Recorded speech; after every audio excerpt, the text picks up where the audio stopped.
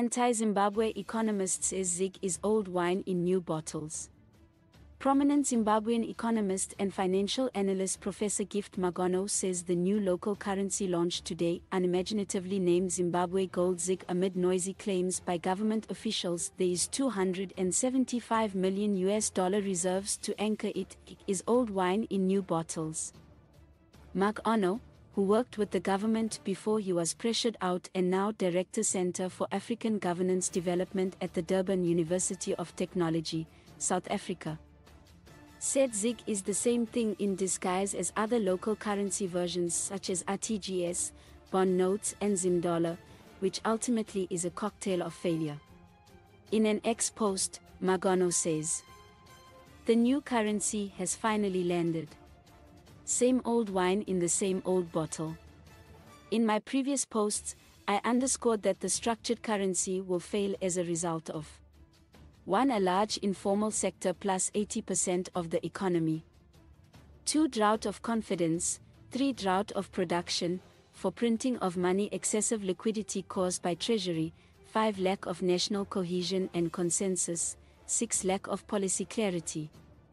And 7. External shocks. Drought, subdued commodity prices."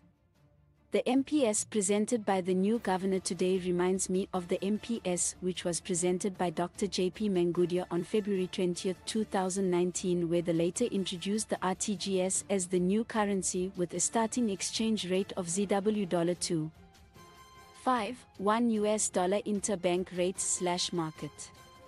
Immediately, the exchange rate started to run away, and today the ZW was trading at $40,000 $1.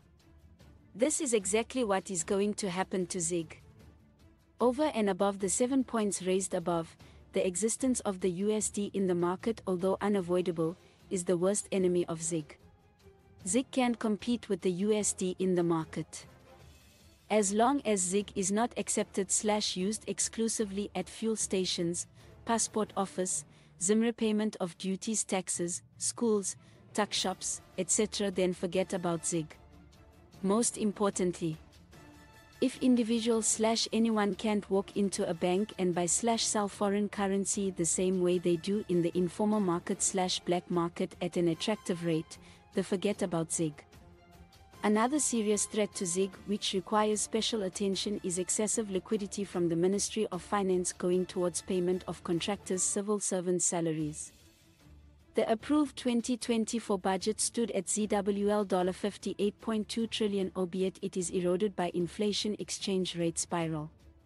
The RBZ, in its MPS presentation, it placed emphasis on the fact that the total reserves in its coffers amount to $285 million are more than 3 times the current reserve money, i.e., $2.6 trillion, equivalent of $90 million. This is a correct assessment. However, the RBZ is obviously not factoring in the impact of the excessive liquidity from the Treasury. Obviously, with exchange rate movement which has seen official exchange rates slipping from $6K from the day when the 2024 budget was launched to $25K as of this week, it means that our budget shrunk by more than 4 times in 3 months. The converse is true. It is implied that the budget has moved from $58.2 trillion by 4 times, so we may be talking of a realistic budget of $240 trillion.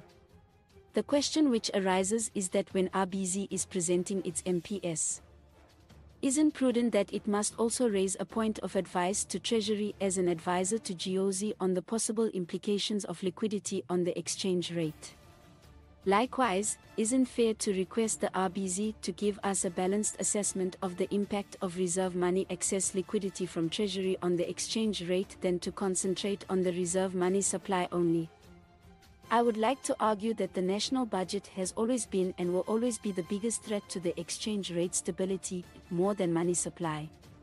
The question which arises again is the $285 million enough to cover USD demand for value preservation from civil servants contractors?